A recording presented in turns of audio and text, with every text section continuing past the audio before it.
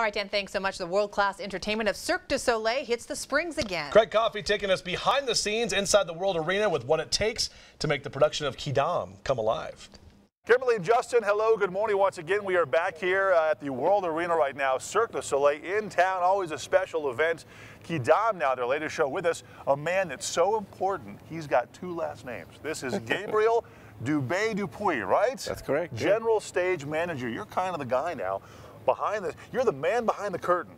I am, yeah. Yeah, you put all this stuff. You're like the Wizard of Oz. Well, part of a very large team. A big team, that's Yes. right. A lot goes into this. And tell us now, what makes this show come alive?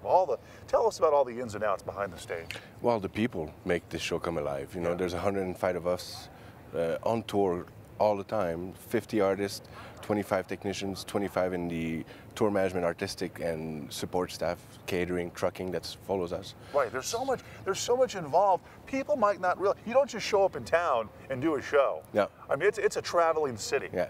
It takes weeks to get prepared and ready and have all our prep work done for the arena. And then we come in with our 15 trucks.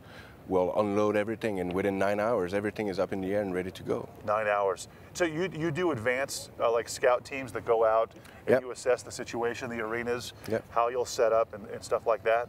This is also our 4th time coming to this city, I believe, and so we read the reports from the last shows, previous shows, and we're able to better adapt and prepare for our coming to this. How do the artists, how do they prepare for whatever show they're doing? Because you've been involved in a lot of shows with Cirque. 14 years you've worked for Cirque, absolutely, right? Yeah. And you've also performed as well. I mean, you were once on stage, now you're behind, No, I never really performed. I tried it out when I was a young kid, and I didn't like it. Yeah, okay.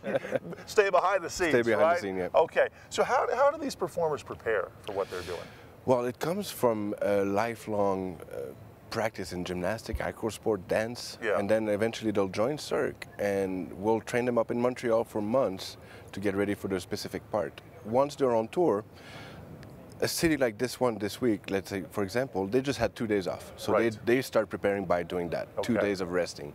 And then today is the first training day, so they'll come in early around 12 and rehearse their act and warm up backstage, prepare their makeup, prepare their dressing rooms, and then we'd go into a run of shows. We have 8 shows.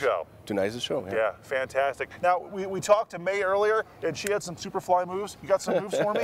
Come on, break it out, Gabe. You know, I lived in Vegas 20 years. I don't know if I have Vegas, you should be, woo! All right, he is Gabriel Dupuy. That's right. Yeah? Okay, thanks a lot for your time. My pleasure. Hey, Cirque du Soleil World Arena, come by and check it out. Back to you guys. You can spell his name because you know how to speak French, right? Oh, a little bit. Okay. A little bit. But Craig said it very well. Cirque du Soleil's Quidam runs through Sunday at the World Arena. There are 7 shows left, including 2 performances Friday, Saturday, and Sunday. For ticket information, contact the World Arena box office or call 1-866-464-2626.